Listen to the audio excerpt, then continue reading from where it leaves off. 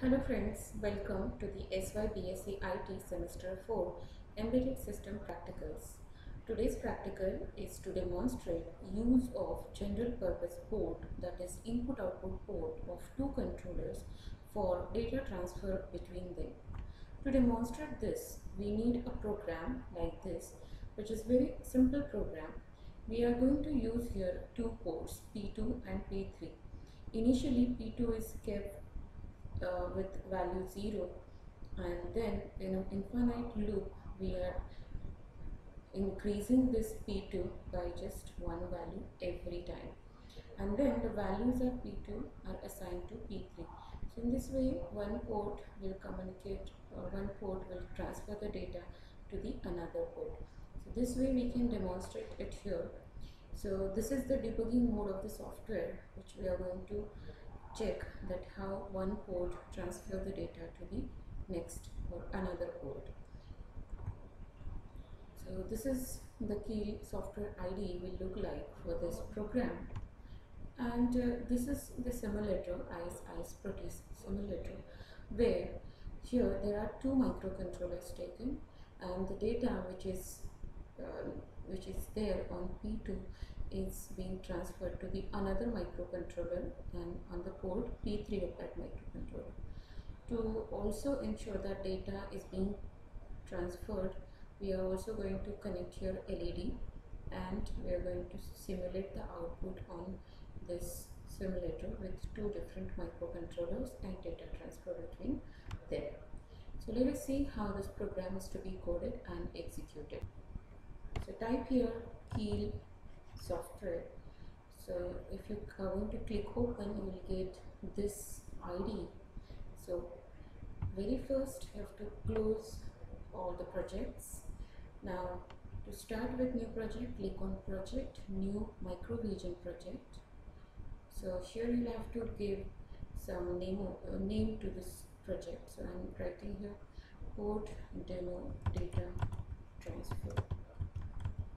So I'm just giving some relevant name. No need to give the extension, just click on save. Thereafter it will prompt you to select the microcontroller. So to select the microcontroller you have to write 8089C51. So here it is, it's already searched, so I'll select this and we'll click OK. For this file you can simply click on no, that we are not going to add any startup code by default. Now you see that the project is created with this folder target 1 and the source group 1, but there is no program here right now. So to add the program you have to click on this new file. You can also click on file and click on new. So this will give you new text file. Now the program I have already written, so I will just copy this program and will paste it here, so that I will not be wasting my time in writing the code.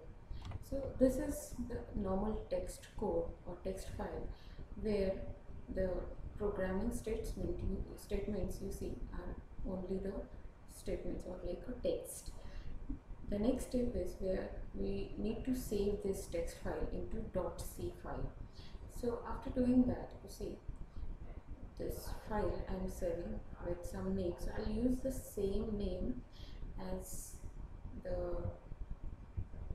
my project name. So it is not necessary to write the same name, but I will be keeping its same name so that I can recall it properly. So here is the name of my project. So here you just have to give .c. Remember, this name can be any, no need to give the same name as project. So click on this. Now you see that this text file has got interpreted in C, and you see all the keywords are being highlighted with different color intensity. Values, the variables are identified, even the matching curly braces etc. are identified. So now this file has got saved in .c file extension. Now the next step is to add this file into this source group package. To do so, just right click on this and click on add existing files to this group. Here you can search for the file, that C file. You see it is a C file that we have just created. So just click on add and close. So now you see that the source file has got this file. The next step is to build this project, but before building we need to have some settings. So just right click on this target, click on options for the target. Here in first target tab you have to change the frequency, so that is 11.0592. Now this is in megahertz and this is the frequency on which our 8051 microcontroller works well. Then click on output, click on create hex file, then click OK. Now by clicking on this or just right clicking on this and clicking on build target, the target will be built and it will build the hex file for your project. Now this hex file we can use in this SYBSc simulator. Before doing that, here in debug mode also we can check how one port transfer data from one port to another port. To do so, you can click on debug, click on start stop debug session. So it will ask you for this memory limit, you just click on OK. Now here, to check that how one port transfers the data to the another port, you have to click on peripherals. In peripherals, click on IO port. Since you see we have used P2 and P3 port, so here also we have to put this port 2 and port 3 on. So in peripherals, go to this IO ports and take these two ports. Now click on run. So this is how you're going to click on run, and during run mode you can change the value of P2, port P2, and those change will be also reflected, or the data transfer from port 2 to port 3 will happen. So see here I'm clicking on this run, and now if I'm going to change any value of this port, this P3 is also getting changed. You can also have a delay loop in these two steps so that you can see the output, or the output will be little bit animated. So this is how you can check that whatever the values that I'm assigning to port 2, that value is being transferred to port 3 as well. So this is how it can be demonstrated. Now if you want to come out of this, just simply click on stop debugging mode, so it will take you back to the project. Now the similar concept we can simulate on this Proteus software. To do so, click on new canvas. So if the earlier design is not saved, it will prompt you to save. So I will save this design. So to save, you can simply click on yes, and you can browse to those files. You can browse to that folder, and into the designs you can save here the design. So I need this for future purpose, so I am saving this design. Now see this, I've got a new canvas to design. So to design our simulator here for this practical, you require 2 microcontrollers.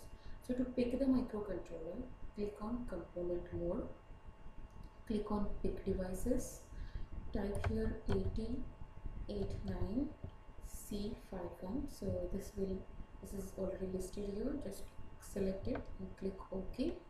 Then we also need an LED to demonstrate the output, so just check for any LED. You can take any LED, there are different variations in LED, different colors of LEDs are available, so select any one of them. Now since you have selected this microcontroller, now draw it on a canvas. So here I'm drawing one, and here is the second, because we are going to see how port of one microcontroller transfers data to the another port. And we also need one LED, so I'm putting here this LED so that the output or the data transfer can be seen, that this port is sending the data to this port, and through this port the values are also simulating the LED. So now I'll be just connecting this port P2 to this port P3 of another microcontroller. So you can have a neat diagram for this.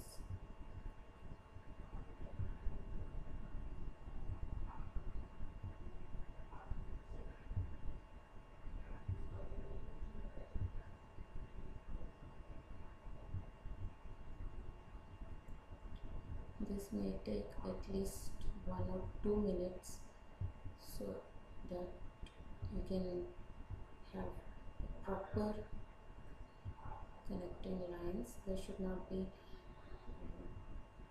mess while creating this or while joining these wires.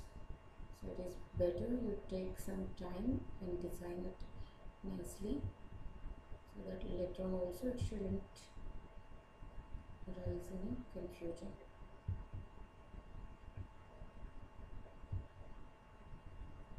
So this way this port P2 is connected to the port P3 of next microcontroller. Now this LED can be joined to any of this wire so that we can just see that this data is being the data is being transferred through this through this line. So this LED needs a ground connection on the another end. So here from this terminal mode, I'll select the ground, we'll place it here, press the escape and connect this ground to this LED's another terminal. Now to this microcontroller I need to use the program that we have created. So that was here, so I'll just check with the objects. So this was port demo data transfer. Yes, this is the hex file that we've just created. You can change your frequency or else you can keep it same, there won't be any problem. Just click on OK and click on this play simulation. So you see the data is being transferred and accordingly the LED is also getting those values. Now since we have not used delay loop here, you won't be seeing that it is animated, but if you are going to use delay, this output can be seen animated. So here I'll try to put some delay. So if I'm going to add a delay function to this program and if I'm going to call this delay function after every step, you will see the output animated. So this is the function prototype, this is the function definition, and here I need to use this delay. So I will be calling this delay function here in between these two statements. So you see, if you're going to do this, you have to build it again. The hex file will again be created with 0 errors and 0 warnings. Then you can also check on this debugging mode. So you see this ports. Now if I'm going to click on run and if I'm going to change the value here, after some time the value is being reflected here in this port, you see. So this is where you can see that the data is being transferred and you see little bit delay is there. Earlier there wasn't such considerable delay. So this is how you can check the output. To come out of this, click on this stop debugging mode. So I've added the delay function here. Now if you're going to use or if you're going to change the value of P2 and that value you want to assign to this P3, you can actually remove this or you can keep this value same and you can start P2's value also with 0, and here you can add one line, that is P2 plus plus. So this will increment the value of P2 and accordingly it will assign the value to P3 after some delay. So I will save it and build it again, and now I'll check here the output on these microcontrollers. So you see this is showing animated value. So whenever there will be the input on any of this line, because we have connected this LED to this line, so if you want to select or if you want to check whether the data is going through all the lines, you can do this by having more LEDs here. So here I'm adding another LED.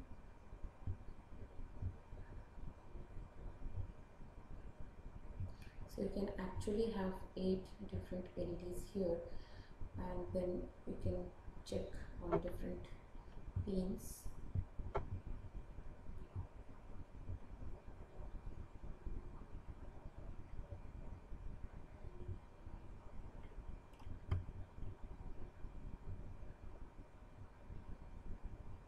So this way you can connect the LEDs. So now I'm adding next.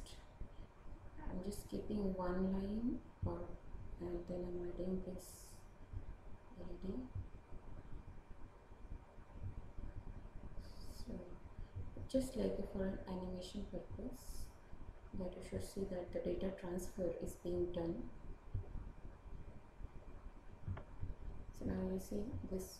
If you're going to execute this will show you some animated output. So whenever there will be the value on another pin, so you see this LEDs are blinking.